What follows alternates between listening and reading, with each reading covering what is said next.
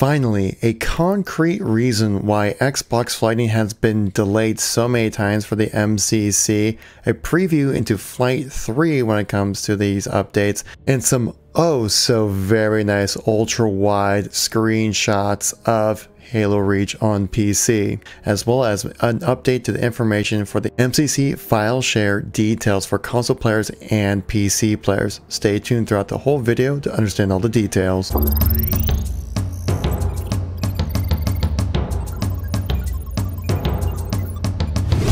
How's it going, everybody? It's Kevin here once again, giving you another news informational update video when it comes to Halo. If you guys like these news informational videos, please make sure to tap that like button. Lets me know you want to see some more content like this. Leave a comment down below what you guys' thoughts are on the video as well. And maybe if you're Xbox players, you probably finally get some actual information why the delays are happening. And if you're new to the channel, want to stay up to date with anything going on with Halo, that's Halo Infinite, MCC, Halo 5, the Halo TV show, everything in between, make sure to tap subscribe, guys, because it keeps you up to date with everything going on with Halo and on the channel as well. So let's get right into the video here. So let's start off with this MCC file transfer, as it's kind of information we've already gone over, but just kind of a recap kind of thing with some extra little details of specifics here. So they're calling this the legacy content migration, or MCC file transfer, for the whichever one you want to call it that. So if you hear those two terms, that's what we're talking about here. If you guys don't know what this is a one-time transfer for your game modes and your maps that you have on the Xbox 360 versions of Halo 3, Halo Reach, and Halo 4 to be brought over to the MCC. The reason why it's a one-time transfer is really just because of the technical difficulties going into this. And so what they're going to do is separate out the game types for one day and the maps for another day, just so people can maximize their file share content, so they can transfer that over and you guys be able to play it on the new MCC update. So the first transfer is going to happen on August 12th at 10 a.m. Pacific Standard Time. That's going to be your game types. So you want to just load up your file share with all your game types at least 24 hours before that transfer. And then you want to give it at least 24 hours as well once that transfer actually happens before removing your game modes. I mean, obviously it's the first date is on the 12th, the next one's on the 26th. So it's not too much of a rush for you guys to try to do that. And so yeah, you want to get into Halo 3, Halo 4, and Halo Reach, load up your game types. That transfer will happen on August 12th, and then on August 26th, like a week or two later, then you'll have your maps on the same time as well at 10 a.m. So again, make sure your maps are loaded up into your file shares at least 24 hours in advance.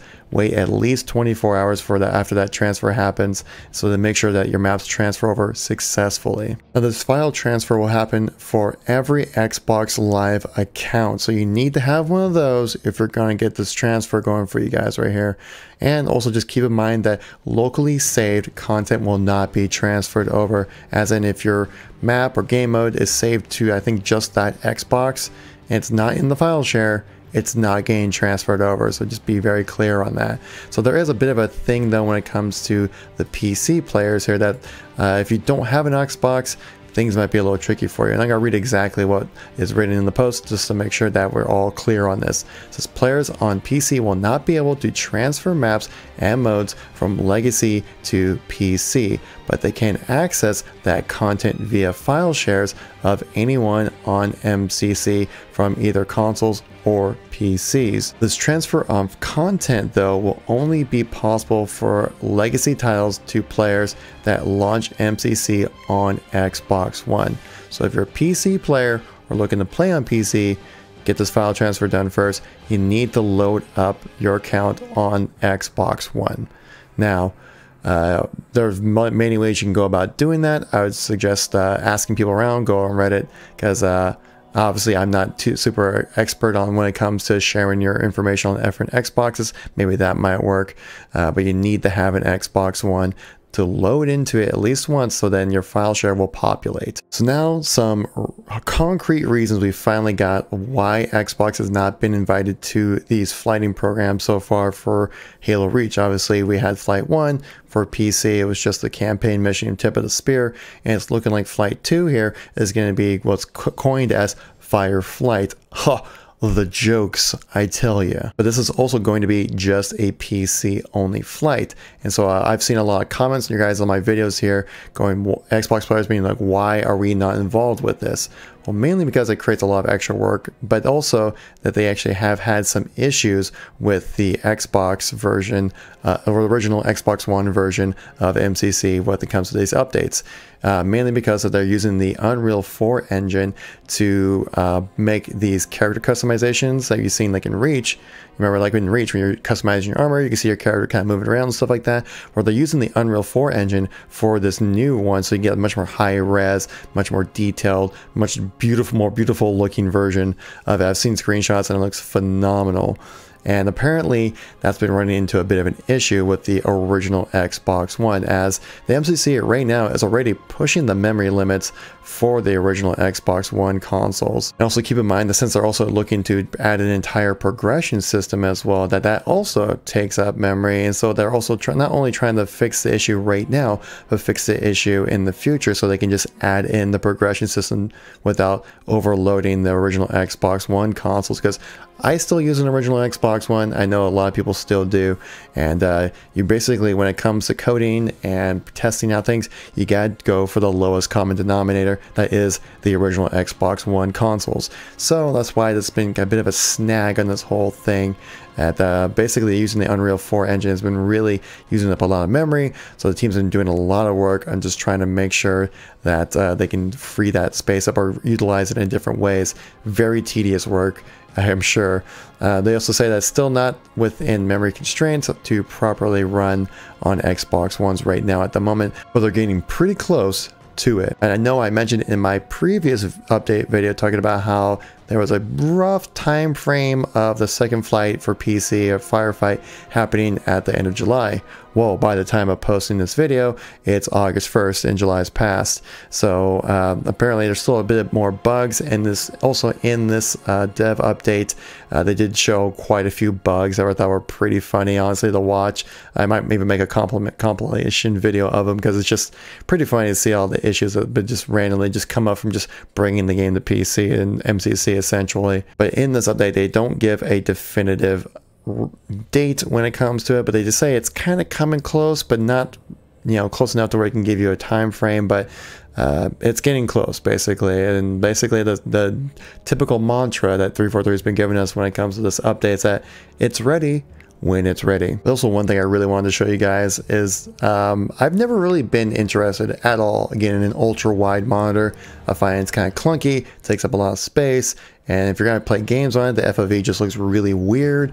I've never really wanted to do it, and oh my god, that looks amazing. I've never had any interest to get an ultra wide monitor, but after looking at what Reach looks like on an ultra wide, playing the campaign on that would be pretty dang amazing. You can also show that what they were working on is working on with the UI. That on the first image here, as you can see, the UI is just completely small, off to the corners, and it's like really not able to be utilized very well.